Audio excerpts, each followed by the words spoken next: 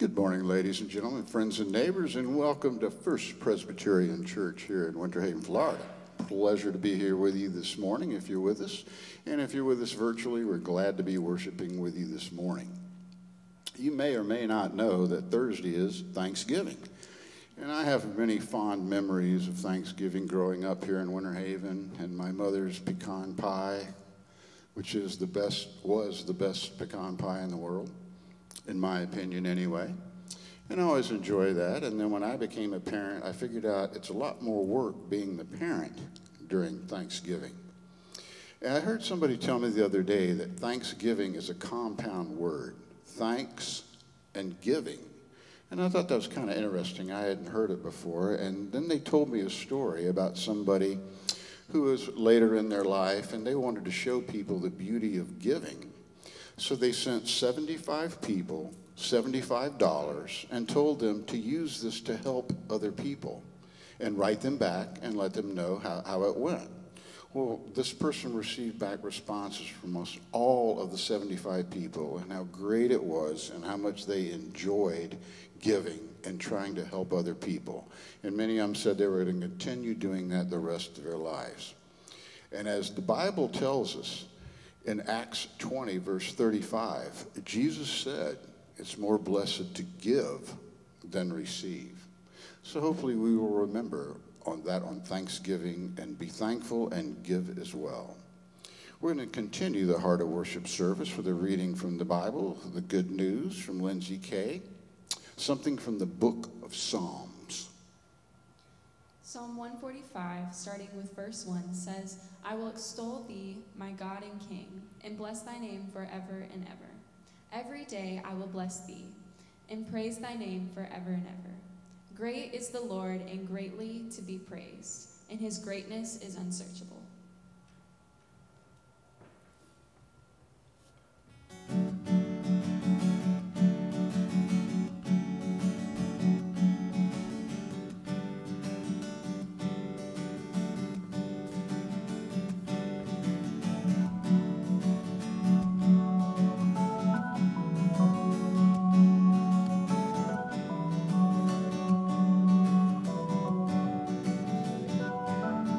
Oh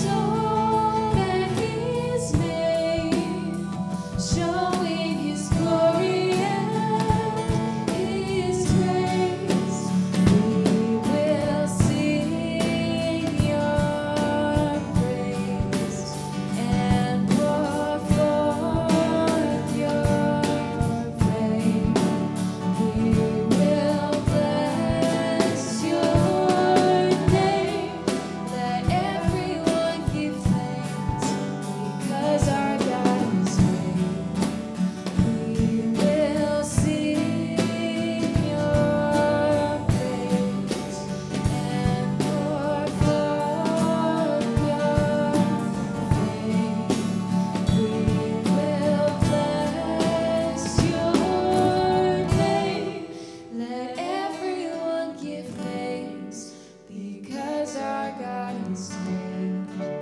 We will sing your praise and pour forth your name.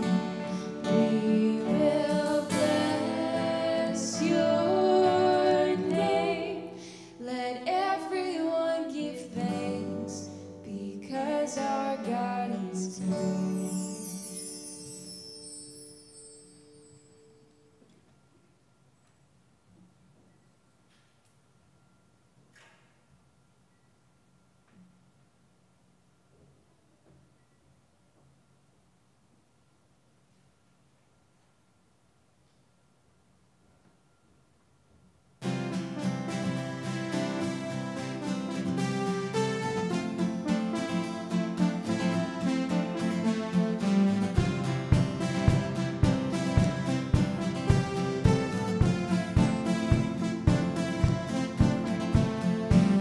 Who breaks the power of sin and darkness, whose love is mighty and so much stronger, the King of glory, the King above all kings,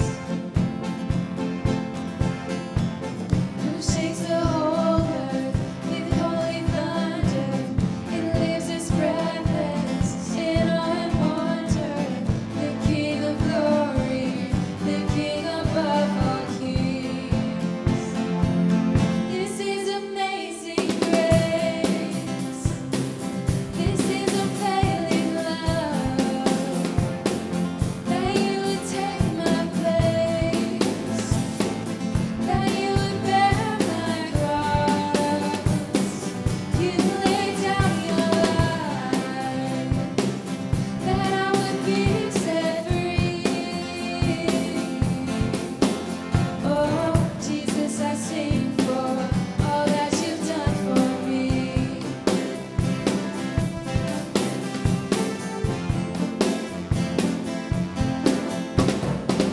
Who brings our chaos back into order? Who makes the orphan a son and daughter? The King of glory, the King of glory, who rules the nations with truth and justice, shines like the sun in all of its brilliance. The King of glory, the King above all kings. Yeah, this is amazing grace. This is unfailing love, that you would take my place, that you would bear my cross. You laid down your life, that I would be set free. Oh, Jesus, I sing for all that you've done for me. Worthy is the Lamb who was slain. Worthy is the King who conquered the grave. Worthy is the Lamb who was slain. Worthy is the King who conquered the grave. Worthy is the Lamb who was slain. Worthy is the King who conquered the grave. Worthy is the Lamb who was slain. Worthy, worthy, worthy. Oh, this is amazing grace. This is unfailing love, that you would take my place, that you would bear my cross. You laid down your life, that I would be set free. Oh, Jesus, I sing for all that you've done for me.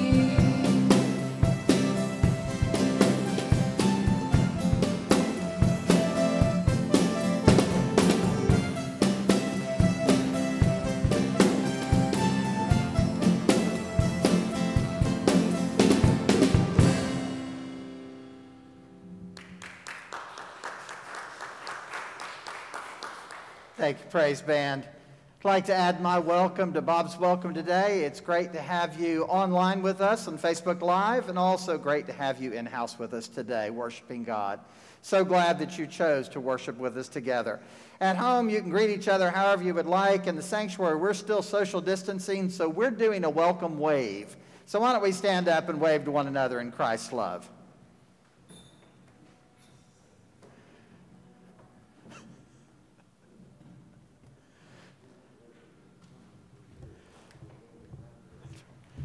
If you're waving to Gwen, wave right there.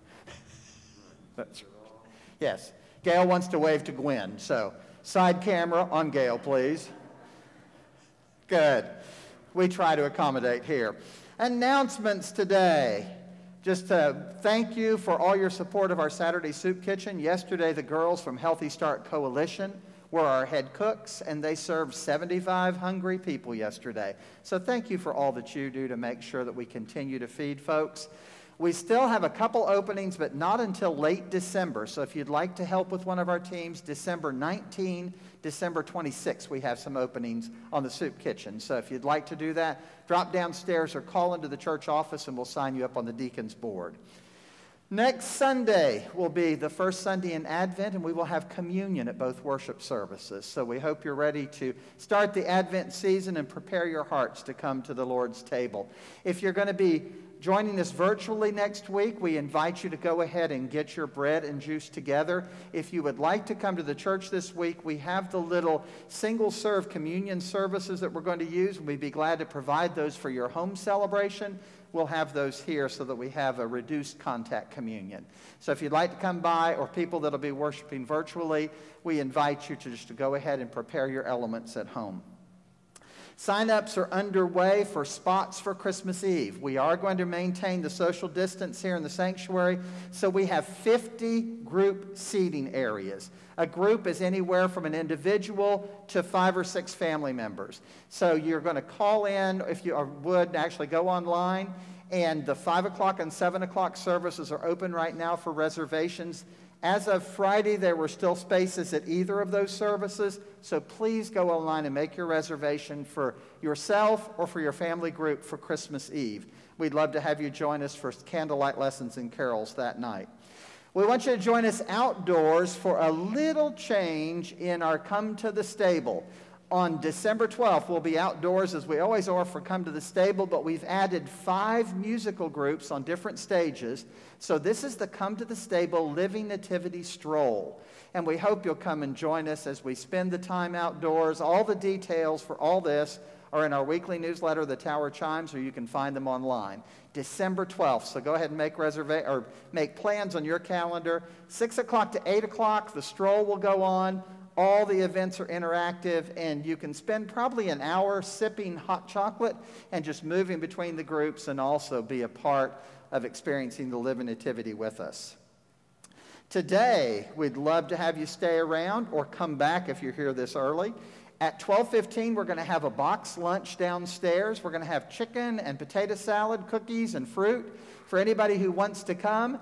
And then at 12:30, right after our socially distanced box lunch, we've got McLeod Hall set up. You can be with your groups around tables, so you can be individual. We're all going to join together in decorating the church. This is Deck the Halls, Hanging of the Greens. So by 12:30, we'll be here in the sanctuary putting up the 2 Christmas trees. We'll be hanging the garland. We've got areas all over the church. If you'd like to work individually or in small groups, we can do that.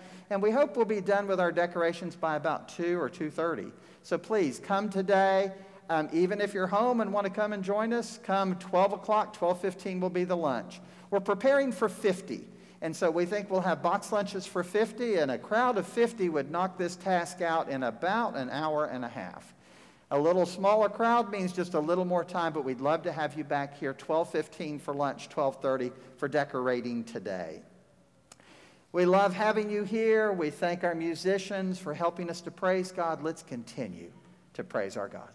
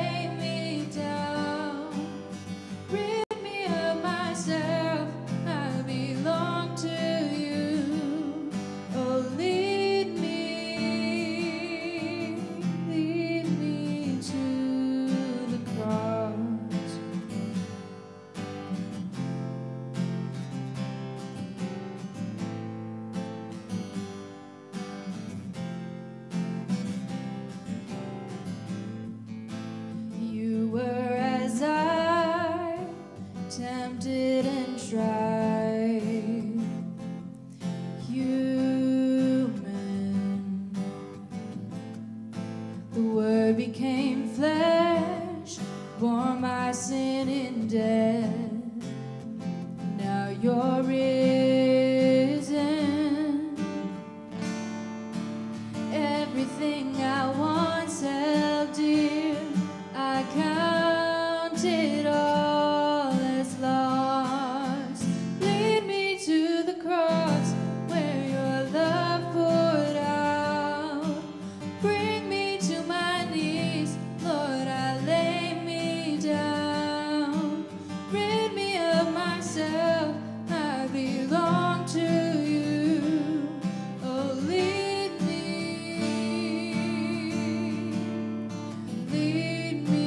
to the cross,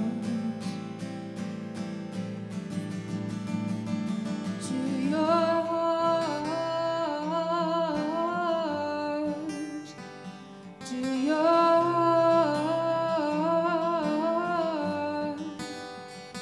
to your heart. Lead me to your heart.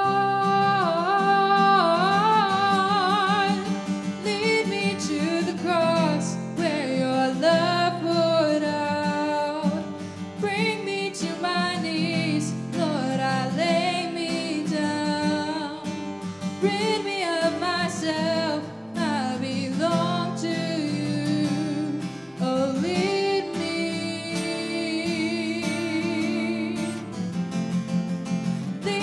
to the cross where your love poured out. Bring me to my knees, Lord, I lay me down. Rid me of myself, I belong to you. Oh, lead me to the cross.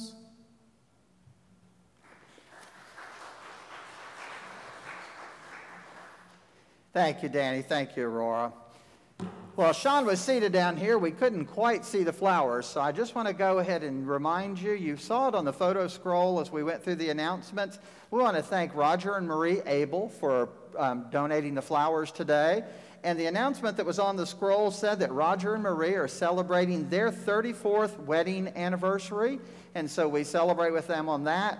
And then they also did the honor of adding me in there and recognizing that at 8:28 this morning, I joined those of you in the 60s club. So these were for an anniversary, and then they tagged on a birthday celebration. So thank you, Roger and Marie. Gorgeous flowers for worship today. I'd like to invite the children who are here to join me down front now for our time with younger disciples. And I'm going to grab a stool, and Winston and Miller will be right over on this side.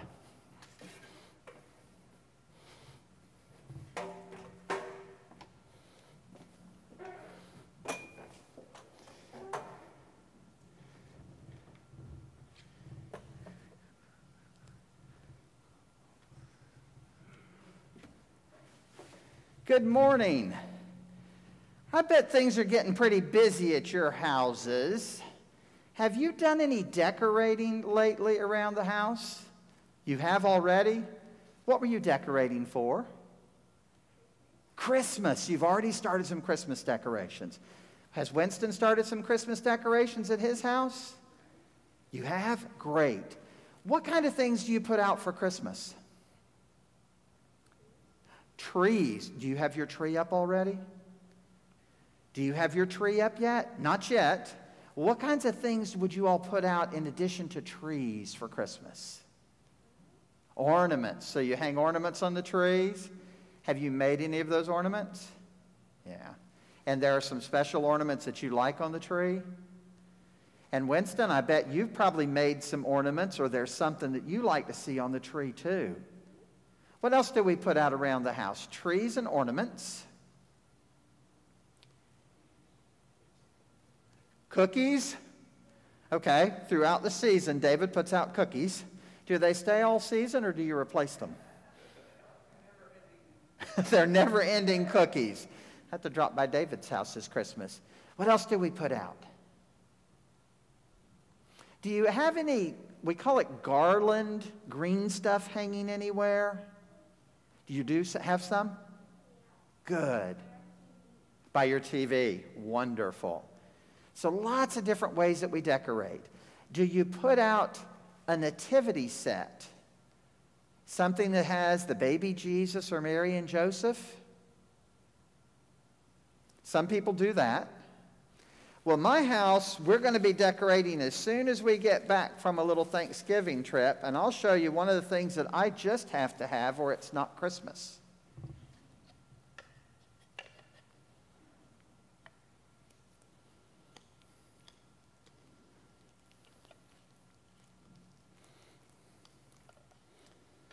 Oh, come on. Takes me a little while to decorate. There we go. What is that? Pine cone tree? Yeah. That's a Charlie Brown Christmas tree. Every year, and I have a little Peanuts ornament that hangs on it. And what you're supposed to do on this tree is hang the ornament like that. Isn't that beautiful? Well, one of my favorite things are Christmas movies, and one of my favorite little Christmas movies is a thing called The Charlie Brown Christmas. And I've been watching that since I was, Miller, how old are you? I was a little younger than you when I started watching it. That one came out in 1965, I believe, so I was 5 years old. And every year I've watched The Charlie Brown Christmas. And then several years back, some people who love me got me a Charlie Brown Christmas tree. And so where we have a great big tree at the house and a little tree that has some other ornaments, this little tree finds a place too. And it just reminds me of kind of a favorite way of telling the Christmas story. Because in the Charlie Brown Christmas, Linus, who's one of Charlie Brown's friends, when everybody else has forgotten what Christmas is about, he tells the story of the birth of a baby Jesus. And so I love to hear that. Well, I'm glad you all have started decorating. Miller, you know, because your family's actually doing the lunch for us today. We're going to be decorating the church because next week when people walk in, their houses may be ready, but we want to make sure that God's house is ready. So next Sunday when you come, if we're successful today, there'll be a huge Christmas tree here and a huge Christmas tree there. And when we look at the balcony, there'll be garland all across the balcony. And in the narthex, there'll be a chrismon tree with lots of symbols on it. And as we look around, we'll see nativity sets. And then we'll see candles come. And then the Sunday before Christmas, we'll see poinsettias all up front. And we know that it's ready for Christmas. So, have fun decorating at home. If you get a chance and come back today, we'll have lunch for you, and you can help us decorate God's house. And then every week, let's just look a little bit more at the Advent wreath and the different things that come in to help us get ready for the birth of Jesus. Well, let's fold our hands, let's bow our heads, and let's talk to God in prayer. God, get us ready for the season and help us to prepare our hearts in your house for the celebration of the birth of a Savior.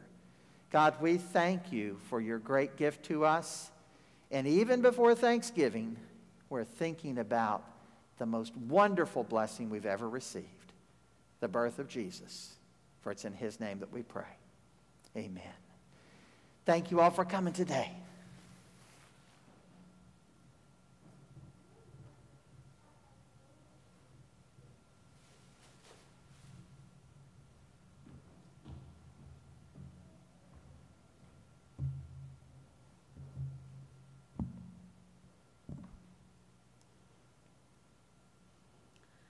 Beloved children of God, the scripture tells us again and again of God seeking out his people for relationship, and our sin leading us away like lost sheep. Yet the Lord pursues us and asks us to let go of our stubbornness, our pride, and to turn back to God. Will you join me in confessing together our sins to God this morning? Righteous God, you have made Christ the head of the church. We confess, though, that we do not always look to his lead as we live our lives together in ministry. Forgive us for the times when we have immersed ourselves in the conversations of the world and not taken the time to turn regularly to your word and scripture. Forgive us for worrying what others might think about what we proclaim, rather than clinging to what you call us in our hearts to say and do. Help us to look longingly to Jesus, to see how your love is lived out in the world, so that we might live our lives reflecting the image of our Lord and Savior, in whose name we pray.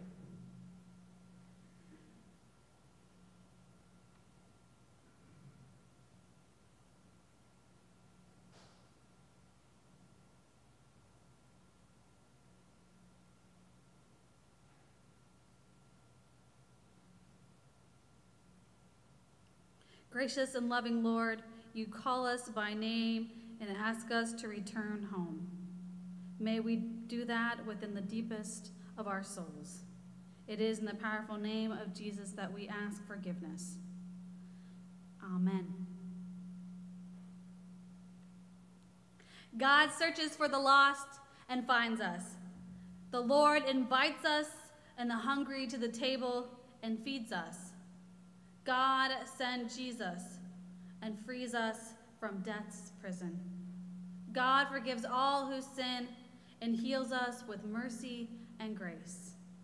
Thanks be to God, as I declare to you in the name of Jesus the Christ, you are forgiven. Thanks be to God. Amen.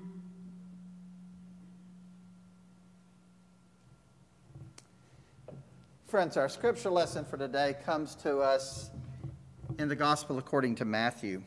I invite you to direct your attention to the screens here in the sanctuary and to your screen at home as we listen for God's word. Our reading today comes from Matthew chapter 5, a part of the Sermon on the Mount. I'll be reading from the New Revised Standard Version, beginning with verse 13. Jesus said, "You are the salt of the earth. But if salt has lost its taste, how can its saltiness be restored? It is no longer good for anything, but is thrown out and trampled underfoot. You are the light of the world. A city built on a hill cannot be hid. No one, after lighting a lamp, puts it under a bushel basket, but on the lampstand, and it gives light to all in the house. In the same way, let your light shine before others, so that they may see your good works and give glory to your Father in heaven." Friends, this is the word of the Lord. Thanks be to God. I have to tell you that I love this church. I love this beautiful old building. I love the people who are a part of this church. I love what we are as the body of Christ in this place. And as a church, I treasure the history that we have together. Part of our collective history goes back to the Roaring '20s. In Florida, in the Roaring '20s, it was boom time. In 1920, the population of the great state of Florida was 970,000 people. By 1925, Florida had grown from 970,000 to 1.2 million people, a growth rate of 20% in 5 short years.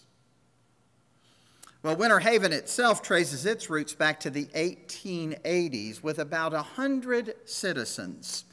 It grew to a population of 400 by 1900, and by 1911, the time when Winter Haven was being incorporated, in addition to citrus groves and vegetables and floral nurseries, there were schools and a post office, a real estate office, and a social club.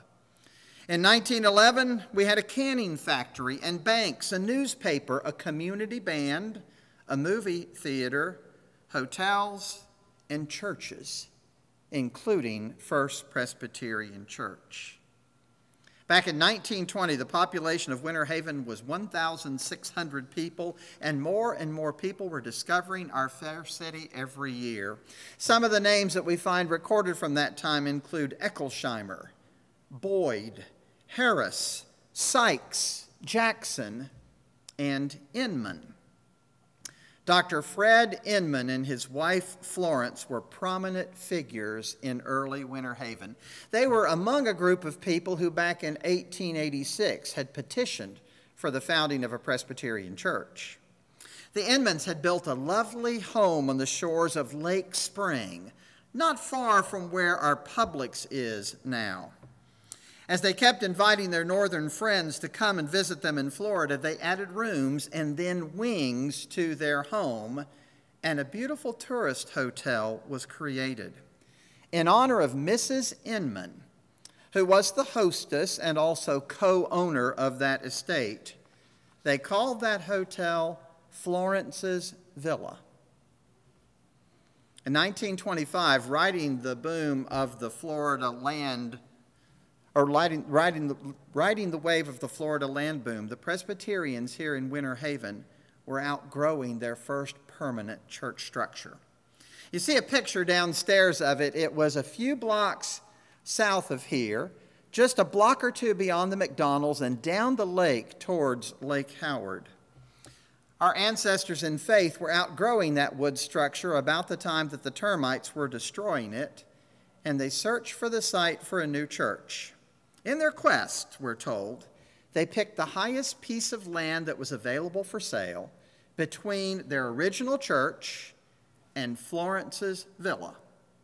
And they sat on this spot right here, which was up on a little hill. There were 200 members of First Presbyterian Church when they broke ground on this sanctuary.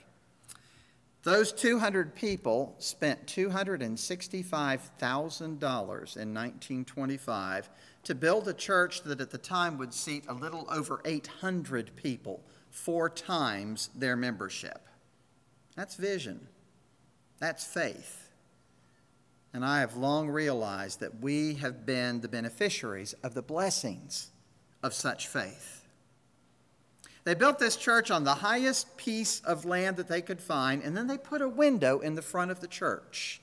A window with an image of Jesus reaching out to everybody who passes by and the world outside, and an inscription on the bottom of that window that we can still read if we go out on the front steps, which says, "Come unto me, all ye who labor and are heavy laden, and I will give you rest." Words of Jesus from Matthew chapter 11. I imagine when they built this sanctuary, some other words of Jesus from Matthew's gospel were also echoing in their souls and their hearts. A city built on a hill cannot be hid. Way back in 1926, when they dedicated this building, the disciples of Jesus Christ, who called this their church home, built a sanctuary on a hill as a mission outpost, from which they would continue to serve God and live up to their calling. You are the salt of the earth, Jesus once said. If the salt loses its taste, if it loses its saltiness, it cannot be restored. It's no longer good for anything. You have to toss it out. There in the Sermon on the Mount in Matthew, we find Jesus telling the disciples about their purpose in life. He started by saying, "You're the salt of the earth." Now, I know salt has fallen in some suspect areas now, according to the medical profession, high blood pressure and the things. But in the time of Jesus, salt was essential. It was a seasoning. It was a preservative. It was crucial to their way of life, and if it ever failed to live up to its purpose, it became worthless. I guess the mini sermon in this words of Jesus is that as the body of Christ, the church, we have a purpose in the world. We're supposed to add some spice to life. We're supposed to preserve what is good. Well, Jesus continued teaching his followers about their purpose and identity by saying, "You're the light of the world. A city built on a hill cannot be hid. No one lights a lamp and puts it under a bushel basket, but they put it on a lampstand so it gives light to all in the house."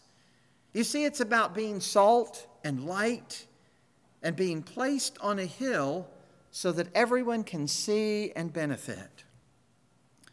Jesus continued in the same way, "Let your light shine before other people so they may see your good works and give glory to your Father in heaven." being disciples of Jesus, living up to our heritage as God's own children, means that we accept our role in the world. That was the message of Jesus to the disciples and the crowds who assembled one day on a mountainside. That was the message that probably inspired people in the Roaring '20s to build this church on this high piece of ground. That's the message that is echoed in the walls of this church over the years as people have listened to Matthew's gospel. We are to share God's light in our words. We are to show God's love in our works. We're to let our light shine so that others can see the quality of the life that God has planted in us, and they'll join us in giving glory to God. Simply put, we exist as this church to show the world what God is doing for us in Jesus Christ. Well, friends, somewhere between the time that the first group of people petitioned the presbytery for the organization of a Presbyterian church, that was 1886, and the building of this present sanctuary in 1925, our ancestors in the faith would have been guided by a statement called the Great Ends of the Church. Somewhere around 1910 in the Presbyterian Book of Order, they included the Great Ends of the Church. And so the elders and the members who leaned on that book of order back in the early 1900s here would know what our officers also know, as it's still in our book of order now. It says, the great ends of the church are the proclamation of the gospel for the salvation of humankind, the shelter, the nurture, the spiritual fellowship of the children of God, the maintenance of divine worship, the preservation of the truth, the promotion of social righteousness, and the exhibition of the kingdom of heaven to the world. To get biblical as salt and light, as a city set on a hill, as people who truly believe that we are God's children and called to be disciples of Jesus Christ, we have some strong guidance for what we are together as a church. And I love this church as we live up to that calling. I love that we continue to have a vibrant worship life, even when gathering for worship has been a challenge. What we have done this year is rehearsing what it means to be light to the world. I love that we educate children and youth and adults in the Christian faith, and that we support and nurture one another as members of the body of Christ. As we do, we're giving light to all in the house. I love that as we reach out to our community and our nation and our world with care and compassion and justice, we're letting our light shine before others. And hopefully, on the days or in the moments when we get it right, hopefully when we truly do what God is calling us to do, and in those moments when the church is the church, it's God that's given the glory, as others are touched by God's love through our ministry. A few years back, the session of the church took the great ends and studied them for a while and tried to rework them in some more modern language to make them become the purpose statement for our ministry here together. Here's how we put it then. As a congregation of the Presbyterian Church USA, First Presbyterian Church of Winter Haven exists to show God's kingdom to the world as we share the good news of what God has done for us in Jesus, as we develop and nurture God's children into disciples, as we provide a place and a program for praising God, as we each live our lives according to the Word guided by the Spirit, and as we commit to justice for all God's people. Friends, as we still use this building from the last 20s as our mission outpost moving into the next 20s, we can let Christ's love shine from us and through us. That's why we're still together. In the name of the Father, and of the Son, and of the Holy Spirit. Amen.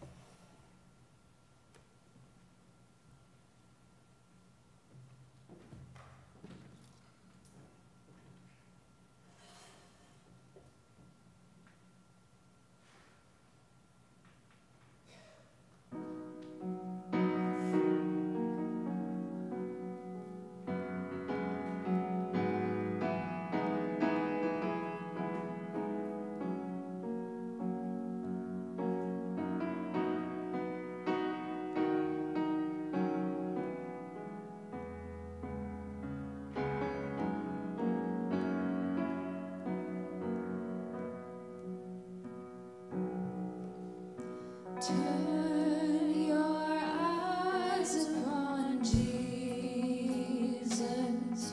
Look full in his wonderful face, and the things of earth will grow strangely dim in the light of his glory and grace. Jesus, to you we lift our eyes. Jesus, our glory and our prize.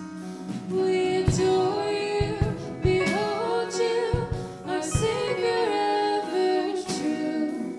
Oh Jesus, we turn our eyes to you.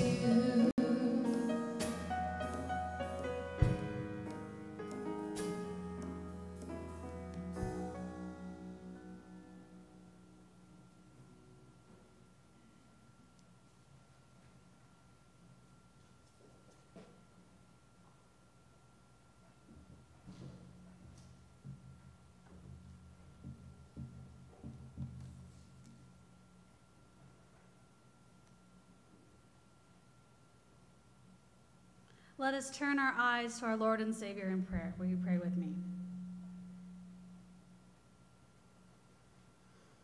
Every generation has found its home in you, God our provider, and discovered that every moment spent in your holy presence lasts beyond all imaginable time.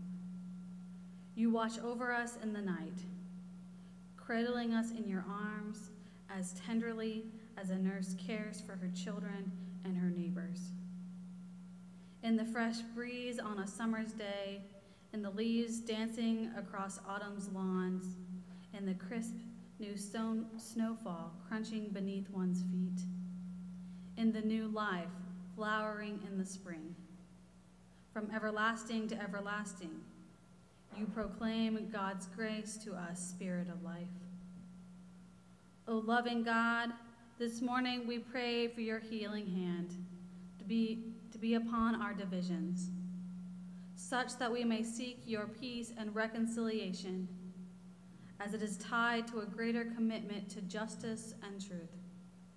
We pray for our elected leaders, O Lord, to promote love and not fear, to act out of mercy and not malice, to work for justice rather than partiality and privilege. Gracious Lord, help us to listen in love, work together in peace, and collaborate with one another as we seek the betterment of our communities and the world. Help us all, Lord, to truly walk alongside and show care and solidarity to our neighbors in this season of thanks for your great mercy. We also lament this morning our deep national pain and the loss from COVID-19 and other viruses, cancers, and diseases that attack one's health. We grieve our loss of control and pray for your ultimate healing, O great physician. We pray for those who surround those ill, those who have a healing hand, the hospital workers, from custodians to doctors. May their strength and knowledge of how best to care for others continue to expand. We give thanks for that care, that time, and that well of compassion that must come from you, O Lord. And we also pray when healing bodily is not possible, that we may rest comfortably in your eternal love, in that place of no more pain, no more tears. We mourn with those who have lost loved ones and pray for your eternal peace to be grafted into all of our hearts. This morning, gracious Lord, we pray for the countries like Nicaragua and Honduras in the path of hurricanes, who are barely recovering from the ravages of previous disasters and the present effects of this pandemic. For those communities that do not have the resources to protect themselves and mitigate the damages of the storm, that seek refuge in other places or remain in their homes, taking care of what little they have. Hold them in your peace, in the hope of knowing that you are in control and that nothing can separate them from your love. Keep them in the palm of your hand, like the hen that covers her chicks. May your wings protect them.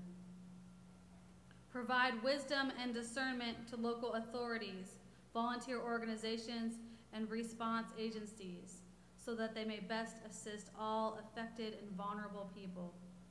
Move them so that their actions are prompt and effective. May they be instruments of your grace and care, and may they also find strength and peace in you. May we, as your disciples, learn to listen to the deep stories of those you love, Christ, of the lost, the lonely, and the afraid.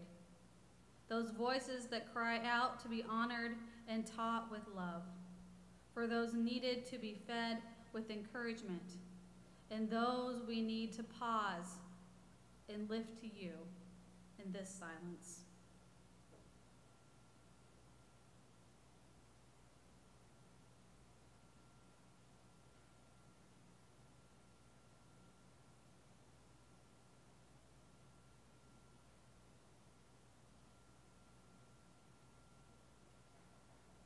So together we can live as your church, your body living in joy and justice, together living as your image breathed into us with your life-giving breath, O Creator and Redeemer of all. God and community, holy and one, continue to be the dwelling place of our minds, our hearts, our souls, even as we pray as we've been taught as Jesus' disciples to pray together. Our Father, who art in heaven, hallowed be thy name. Thy kingdom come, thy will be done, on earth as it is in heaven. Give us this day our daily bread, and forgive us our debts as we forgive our debtors. And lead us not into temptation, but deliver us from evil. For thine is the kingdom, the power, and the glory forever. Amen.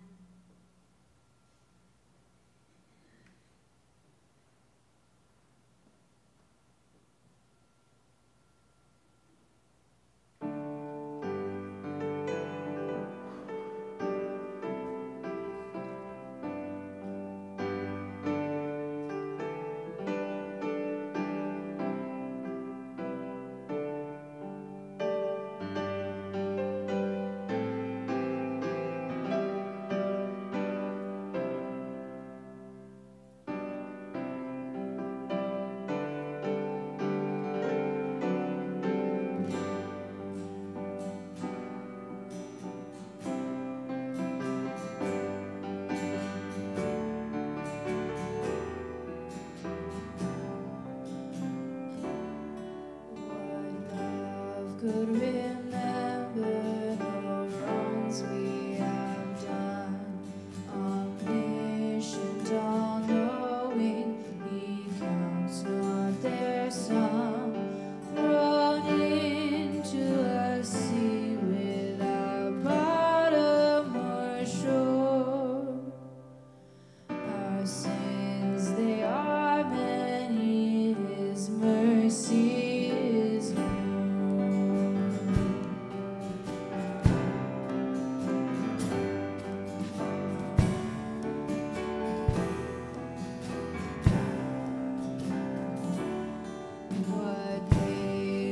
Would wait as we constantly roam. What Father so tender is calling us home. He welcomes the weakest, the vilest, the poor. Our sins, they are many, his mercy is more.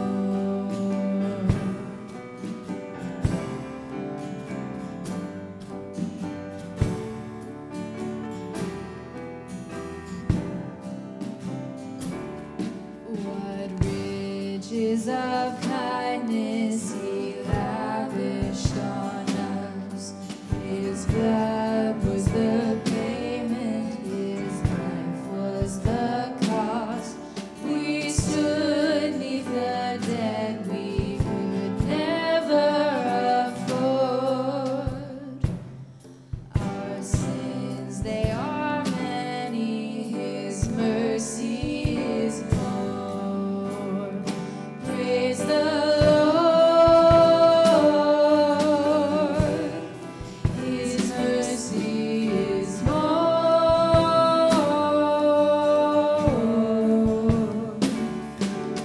Stronger than darkness, new every morn. Our sins, they are many, His mercy is more. Praise the Lord, His mercy is more.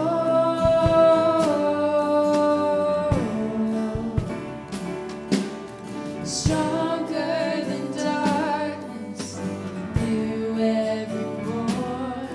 Our sins, they are many, His mercy is more.